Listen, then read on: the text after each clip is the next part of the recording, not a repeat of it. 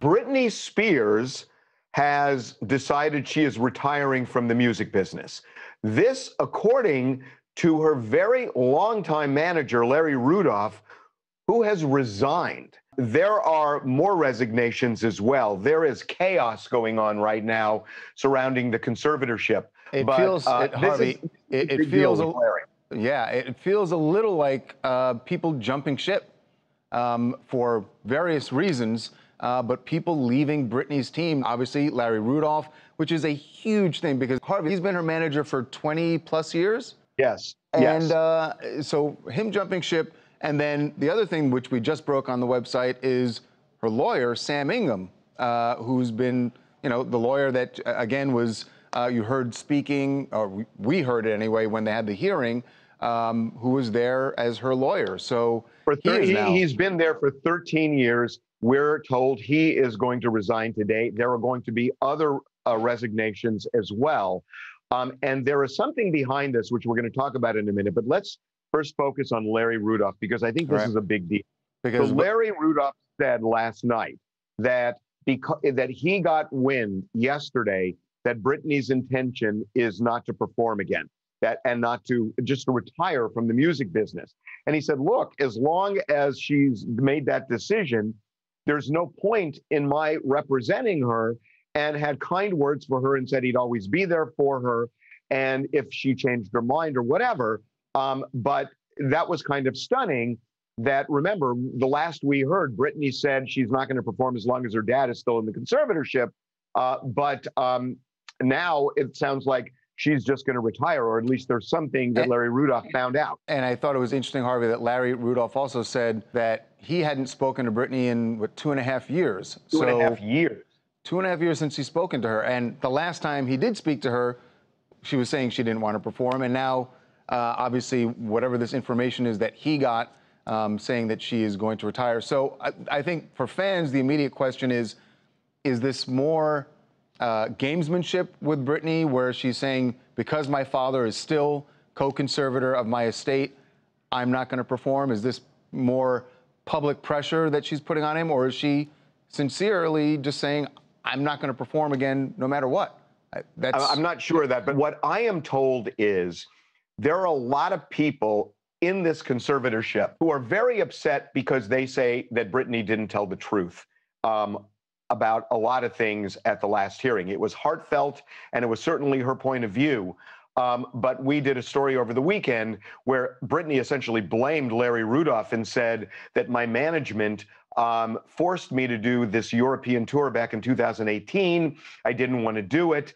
And we did a story that apparently there are multiple communications and text messages where she practically begged to do the tour because she felt she was going to be bored in 2018.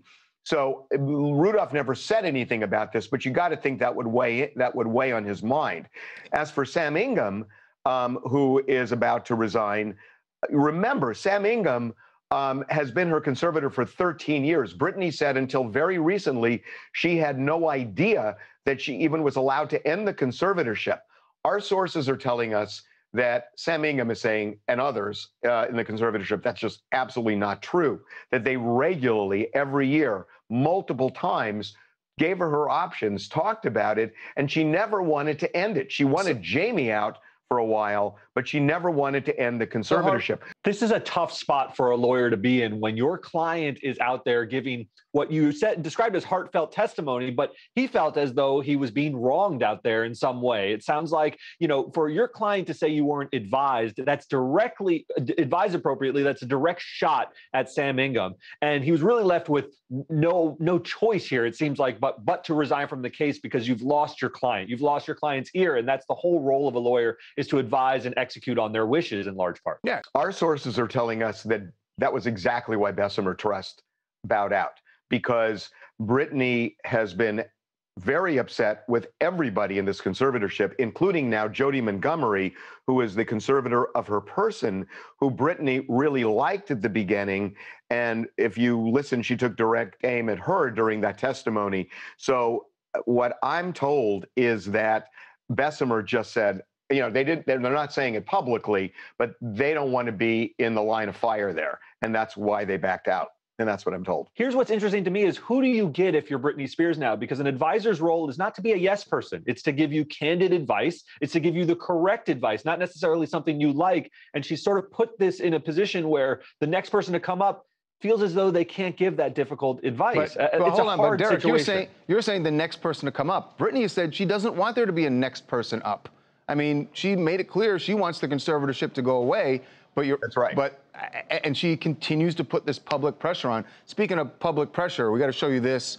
Miley Cyrus was performing over the weekend in Vegas, coincidentally, where Britney used to perform, and she gave Britney a shout out. Listen to the what she was performing her song "Party in the USA." You know that there's a shout out to Britney already in the song. Well, she changed the shout out, and the crowd responded.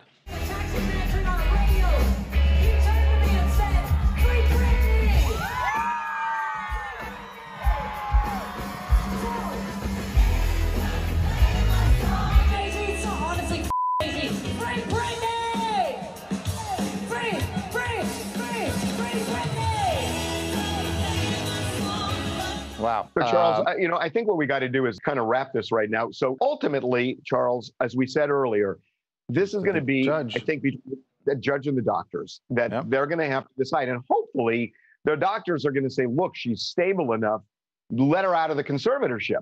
But if they don't, and if they say, look, there is a lingering problem that hasn't gone away, and it's why we put her in the conservatorship in the first place, for her safety, there are going to have to be changes for sure. But we will see what the judge does. I mean, public sentiment is clearly on Britney's side. Right. But ultimately, the judge has to listen to the doctors, and we'll see what happens. My name is Imani. I'm from Maryland. Britney has been living for the world for a really long time, so I'm very happy to see her finally choose herself. Yeah, she's choosing herself. I guess the question is, what we don't know yet is whether she's making the right decision based on her medical status. That's what we'll have to hear. This becomes a big circle that everybody wants her to get out if it can be safe. I mean, and she obviously thinks it's safe, but the question is, if it's not, because she thinks it is, doesn't make it okay. And that's the issue here. And again, we're not doctors.